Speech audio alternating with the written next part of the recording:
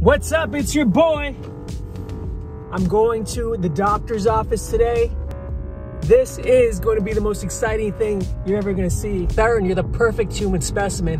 Why would you go to the doctor's office? Honestly, I go there and give the doctor advice. I'm like, you got to start jogging. I've played a doctor on TV many times. That's like going to Yale. I still couldn't stop thinking about your reconstructive surgery. How can I help you, doctor?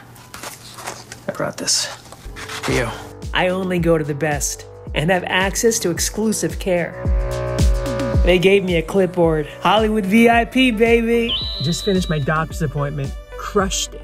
Afterwards, he burst out crying and high-fived me. Check you later.